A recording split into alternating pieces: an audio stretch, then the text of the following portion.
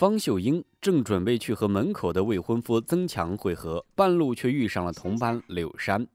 他还没来得及说什么，柳珊就哭丧着脸说道：“有3个胚布需要拆，我儿子生病了，谢谢你帮帮忙吧。”看他的着急样，秀英二话不说回了织布机房。然而他却不知道，就在他加班的时候，柳珊早就舒服地睡了。深夜，秀英下班发现曾强一直在等他，还累得在传达室睡着了。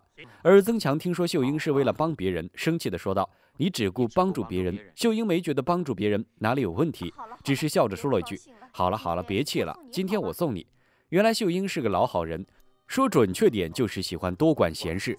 如今28岁，和曾强登记半年多了，可因为没有房子，也就没有办婚礼成家，两人就等着秀英厂里分房结婚。第二天，秀英陪曾强去城隍庙买衣服，哪知却发现很多人正围着一个孩子叽叽喳喳。秀英赶紧凑上去，原来店外有2个同样的婴儿车，孩子外公一不小心推错了孩子，秀英没有多想，推着孩子就去了质保联防队，却没料到孩子竟意外地撵他。工作人员见此说道：“上个月有对夫妻闹离婚，把孩子丢在马路上，你看这孩子多像你啊！”秀英这才明白，工作人员以为她是孩子的母亲，准备找借口抛弃孩子呢。于是羞涩地解释：“我还没结婚。”工作人员不以为然：“孩子都有了，那就结婚呗。”话刚落，电话响了，工作人员转身进了里间，只留秀英尴尬地站在原地。这时孩子的母亲终于找来，可她不仅没有感谢秀英，反而一把抢过孩子，含沙射影道：“听说有偷孩子的，真吓了妈一跳。”秀英反驳道：“谁偷你孩子了？”可对方却说：“我和孩子说话，关你什么事？”气得秀英拿起包就离开了。然而她却不知道，在她离开后，工作人员就出来解释了一切。孩子母亲这才知道是秀英把孩子送来的，于是她到处打听秀英的下落，想当面道谢。另一边，秀英找到了曾强求安慰：“我当时很气，可后来一想又觉得没什么，人家当时也可能是太着急了。”曾强瞬间变脸：“这样的事也不是1次2次了，你总把人想得太好。我说你还是少管闲事，早点弄套房子结婚吧。”对不起。哪知道这时警察就找了过来。原来上次帮柳珊加班以后，秀英和曾强在回家的路上发现一辆卡车上的猪肉掉在了地上，曾强记下了卡车车牌号，于是2人把肉抬去了警察局。可警察顺着车牌号打电话给车主时，对方竟说没有丢猪肉。眼看对方不肯认账，警察一气之下把这件事登上了报纸，还请秀英当个证人一起去还肉。很快2人来到了失主家，秀英却发现失主正是柳珊丈夫，而柳珊正着急，丈夫丢了猪肉，又要扣工资又要扣奖金，没想到秀英竟帮忙送回来了。于是她高兴地招呼秀英坐下，随后还下楼叫了5两小笼包。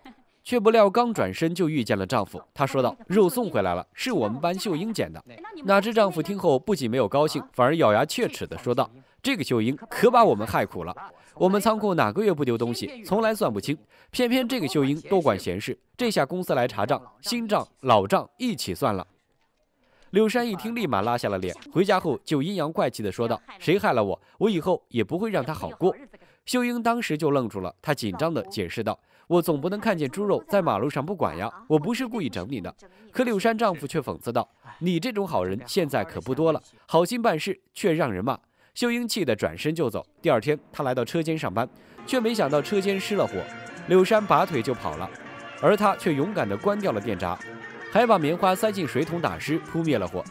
事后，厂长为了表扬秀英，特意把她补进了先进工作者名单，这可把秀英和曾强高兴坏了。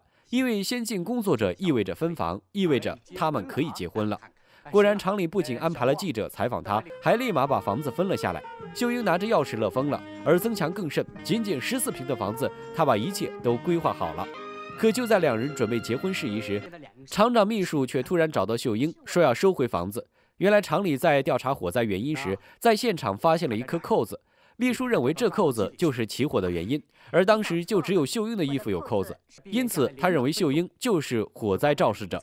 曾强听说后到厂里大闹了一番，秀英赶紧拉住他：“我们回家再说，这影响多不好。”可曾强却认为秀英不为房子努力，于是生气地说道：“你倒是热心肠，可结果呢？你以后自己管好自己就行了，别再多管闲事，不然我跟着你有的倒霉了。”秀英被这话镇住了，她看了一眼曾强，转身就走。回家后，他想起曾强的不理解，再次泪奔。而这时候，孩子母亲也终于通过熟人找到了工厂。熟人是柳山的朋友，于是，在柳山的搭线下，秀英来到了孩子家。哪知孩子外公却把柳山认成了恩人，而柳山也没有否认，反而和外公攀谈起来，甚至看到外公不是一般人，还不经意间说道：“我们家3个人才住6平方的房子。”外公一听恩人有难，赶忙表示要帮他写介绍信。而一旁的柳山看到这幕，却觉得十分好笑，打了声招呼就走了。不料刚出门就遇上了孩子母亲，孩子母亲这才明白外公认错人了，于是拉下脸赶走了柳山。然后再次来到秀英家拜访，却没想到外公竟和秀英爷爷是战友。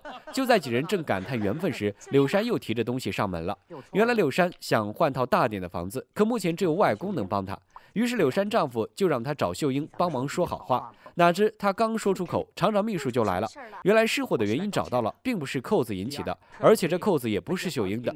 不过先进名单已经交上去，房子也分配完了。秘书心里过意不去，准备把分给自己的房子给秀英，说着还把钥匙递了过去。听到这话，曾强瞬间过来拿走了钥匙，脸上也终于露出了笑容。然而他却没想到秀英竟把钥匙还给了秘书。一旁的柳山撇撇嘴，有房子你还不要？我想要还要不到呢。秀英却说：“该是我的我要，不是我的当然不能要了。”看到他这样，曾强冷笑一声：“那随你的便。”就气冲冲地走了。秀英立马追了过去，恰好这时柳山丈夫过来看柳山要到房子没，柳山羞愧地给了他一巴掌。就在闹得鸡飞狗跳时，爷爷终于看不下去了，他吼走了柳山夫妻俩，随后又把自己的房间让了出来，秀英2人才得以结婚。秀英善良，却给自己和家人带来了不少的麻烦。做人以善为本，大家都懂，但是一味的委屈自己，只认理和事的对与错，甚至还需要别人来善后，这样的善真的好吗？不要问我是谁，我是努力讲好故事的峰哥。看完视频的朋友，记得评论支持一下。